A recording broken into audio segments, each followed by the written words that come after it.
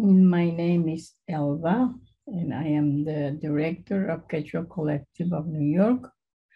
And I was also appointed as an ambassador of the Quechua language in New York.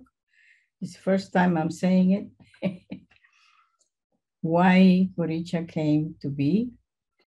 My inspiration came because I wanted two children from different cultures uh, to get to know each other from, in their own languages, and how they learn and share their own cultures. Well, I wanted these two children to have that experience of getting to know each other um, in sign language, in whichever way they were able to communicate. One of them is, of course, from Ocobamba, and the other one is from Lima, Peru, who was visiting with his parents to Ocobamba. Well, in our school, when I was a child, in our school, there were some stories, mostly stories like, the old time stories of the children, like Blancanieves. I don't know what else it was at that time. Books that actually I could not relate to, because they didn't look like us, like me or anybody I knew. So actually, I like these books. I wanted to be more realistic. Ever since I was a child, I wanted to be more real. So I actually did not read that many stories in my childhood. The reason that I started writing stories in Quechua was because I live in Brooklyn, and in Brooklyn there's this central library of Brooklyn, and I was kind of active in that library. So this library was trying to form a a chapter, I don't know what to call it.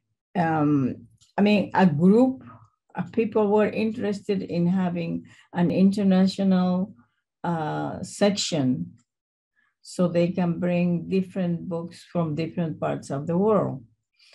And I was part of that at that time, and I was very glad because I wanted to see if we could bring books in Spanish and also in Quechua.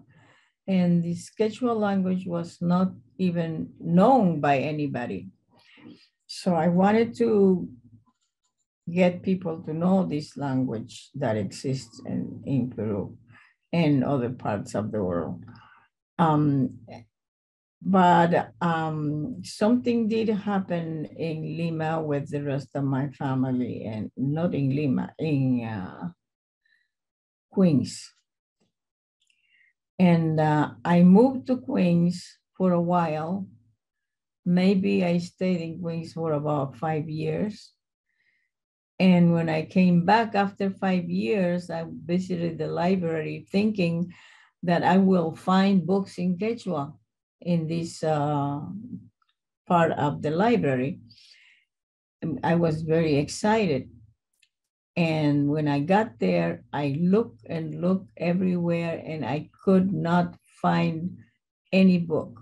I only found one small little book that was called the Survival Quechua book, but that was very small, this small. And I was totally so disappointed, and actually angry because I couldn't find any books in Quechua. So I decided to ask my family from Peru and Bolivia to send me books in Quechua so I can donate these books to the library. So when I started, when I got the books and I took the books to the library, they rejected them. They say that we don't have the budget to deal with this.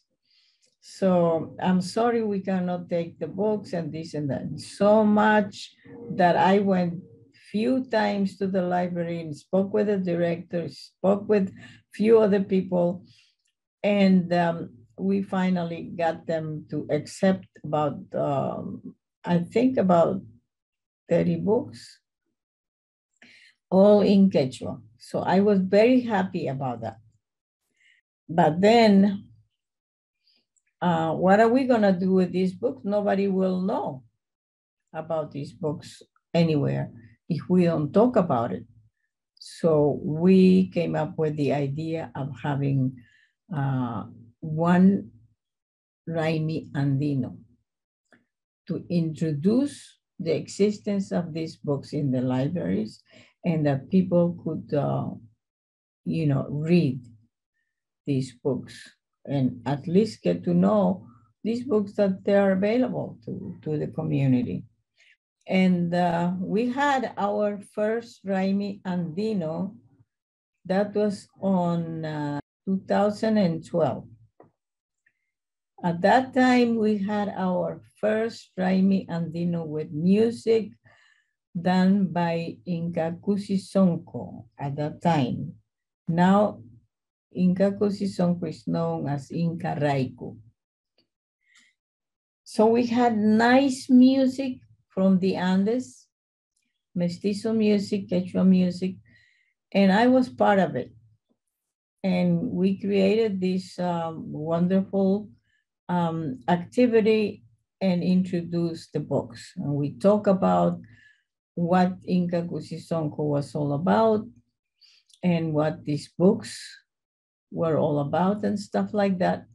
So since then on, we started working with Inca Cusisonco, and we created Quechua Collective. Yeah, we still working hard, trying to create more books and stuff like that in 3 languages now. Coricha was also in 3 languages at that time.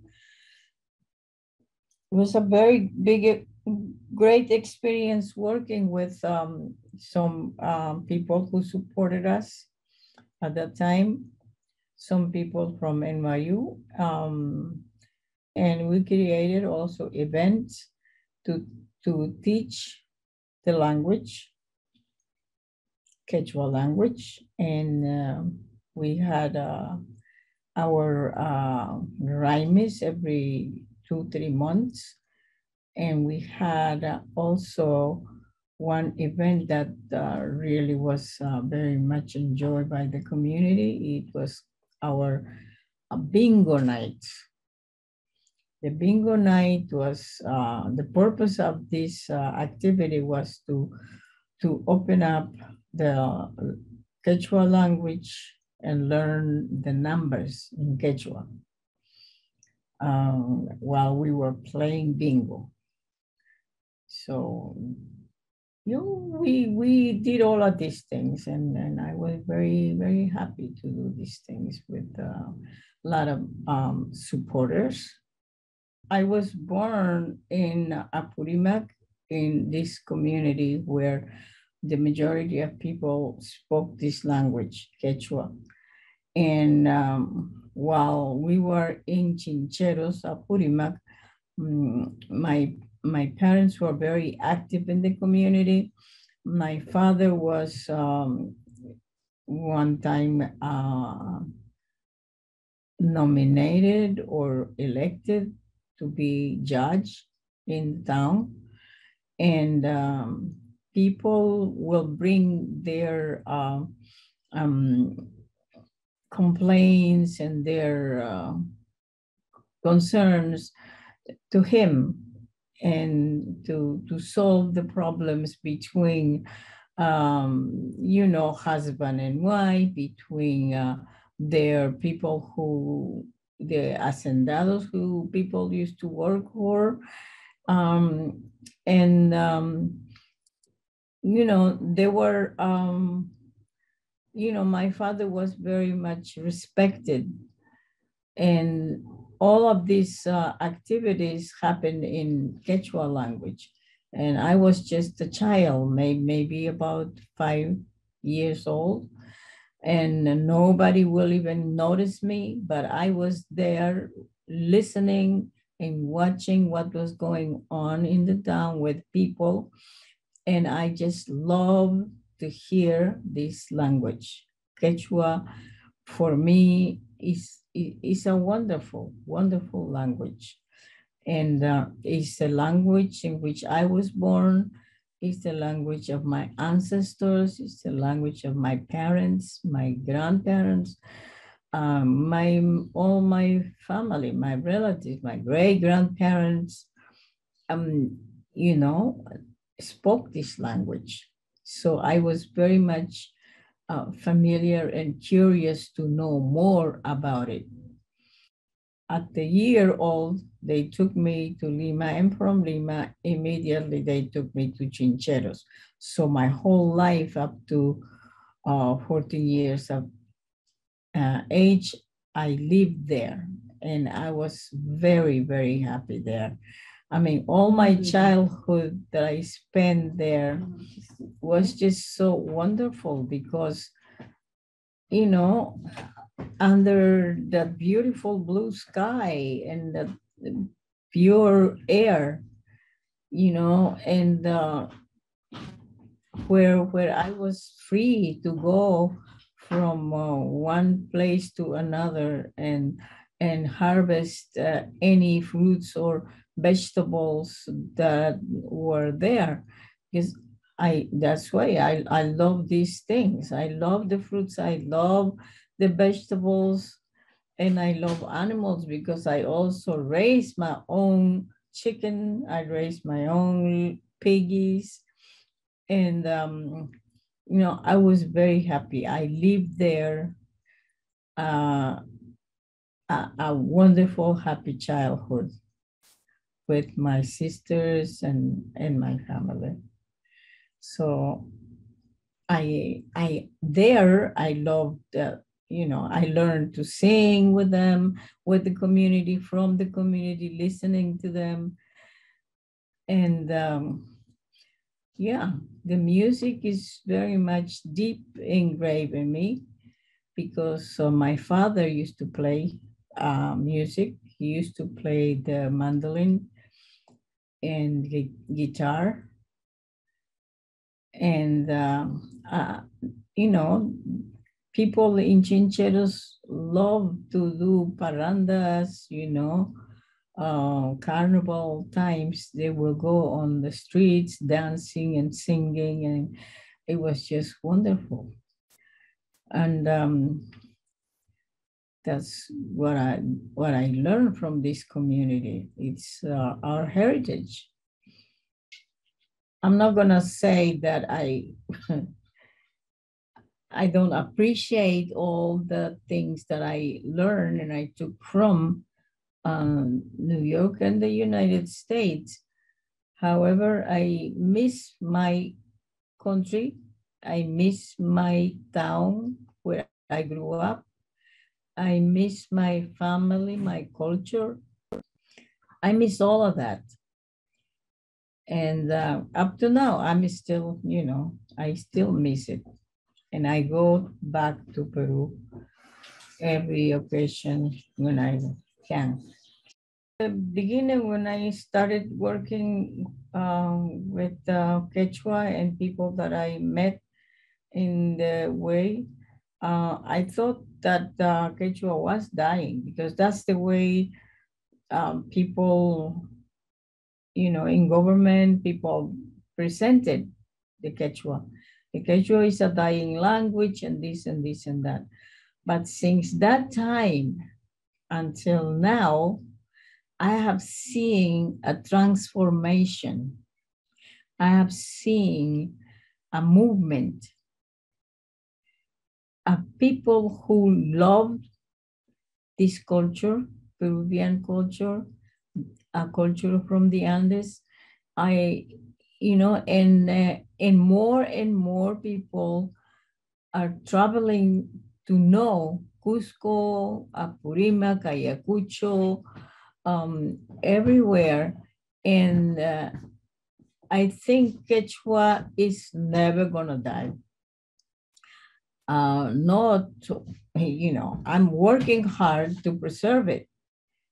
That we're creating books, we're creating, revitalizing by doing, singing, dancing, and writing poems, writing riddles, writing stories. And I think people are more and more appreciative about this language, no matter where you come from. I think we are not just people from Peru or Quechua speakers. We are embracing anyone who is interested in getting to know this language and culture.